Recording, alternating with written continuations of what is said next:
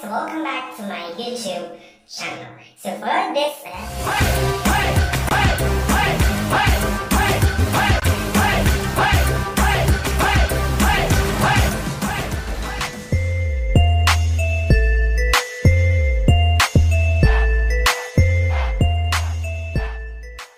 welcome back to my YouTube channel.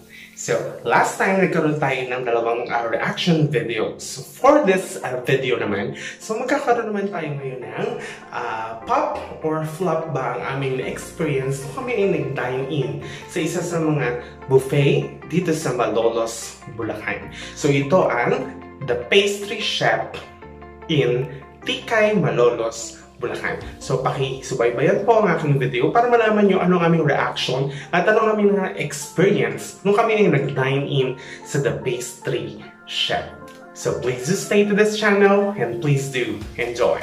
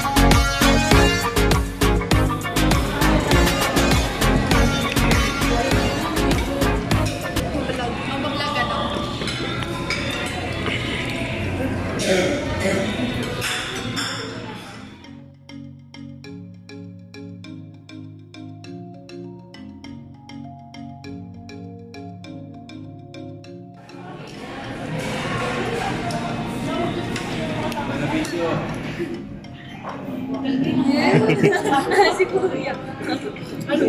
Ano po?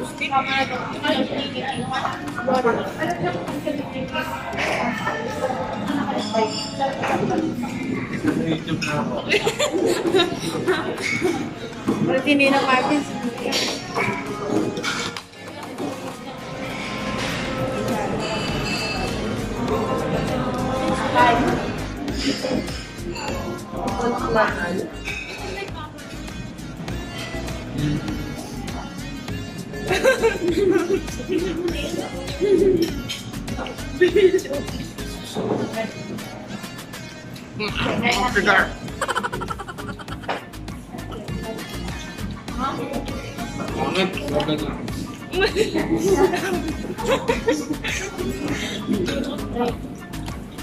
Drying food.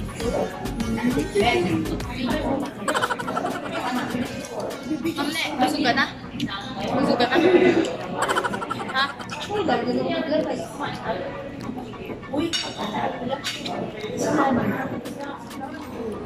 Iya, ay ka naman.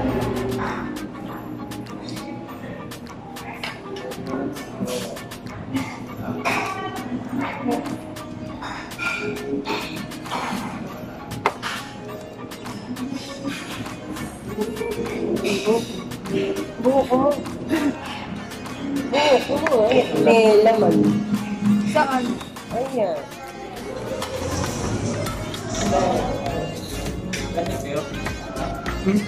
Yung pang ketchup lang. Gelatin. Ketchup lang. Yung nakuha ko po. Gelatin para mukha ng ketchup. Suwa ka lang sa ulit.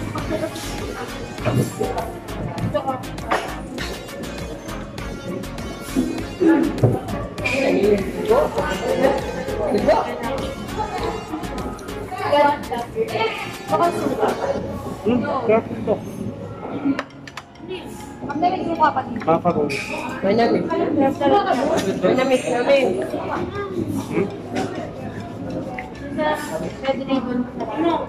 Ano yung mga puti-puti na to? Flour.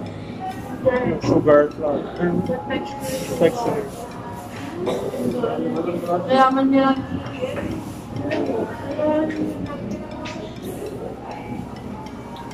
Kaya naman nila yung types of flour, types of flour, types of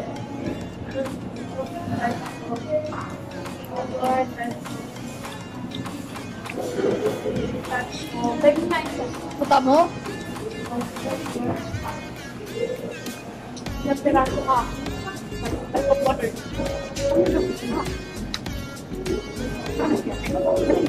Dito, sa kulo. Di ba, isa dalawa.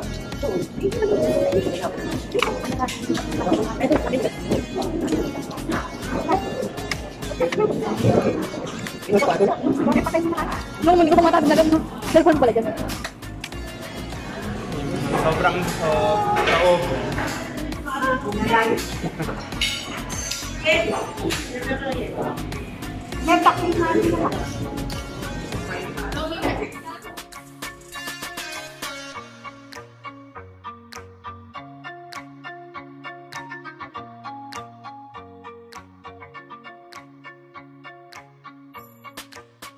Okay, so ako naman magbibigay ngayon ng review sa The Pastry Chef. So, unahin natin ngayon yung place. So, ang bibigay ko ngayon sa kanila ay 4 pop points. So, bakit 4 lamang? Maganda naman yung place. Mabilis mapuntahan kasi along the highway lang. Ang problema ko kasi, in which I think very important sa amin, is malinis yung banyo. Ayun. So, yung banyo nga, so medyo madumi lang ng time na yon. At dun sa tapat ng mga drink section nila, yung mga inumin nila, so dun sa tapat ay medyo malusak. So, kaya 4 pop points lamang ang maibibigay ko sa kanila sa kanilang place.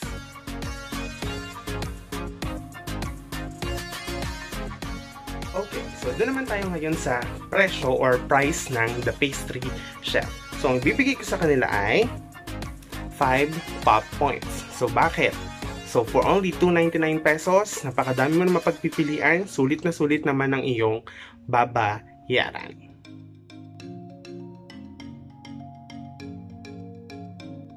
Okay, so last one. So, ang aking i-review naman ngayon, ang kanilang food. Ayan, so meron silang appetizers, so meron silang mga pastas, meron silang mga vegetable salad, so meron din silang mga dessert. At syempre may mga viand na karamihan ay Filipino food. So ang mabibigay ko sa kanila ay 4 pop points when it comes to sa food na kanilang ino-offer.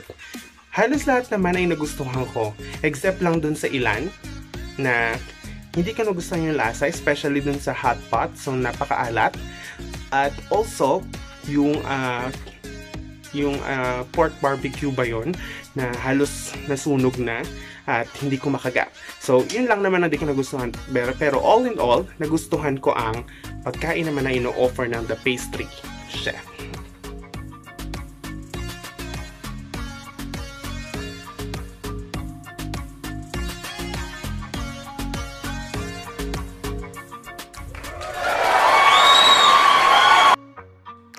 Oh, kamusta na?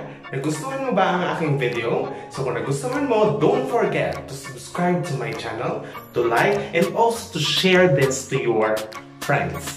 So I hope na marami pa tayong pagsamahan at please do stay to my channel. Okay? So marami tayong pagdadaanan pa na experiences kasama si moveslykmarvin. Hanggang dito na lamang po. Mag-iingat po kayo. Bye!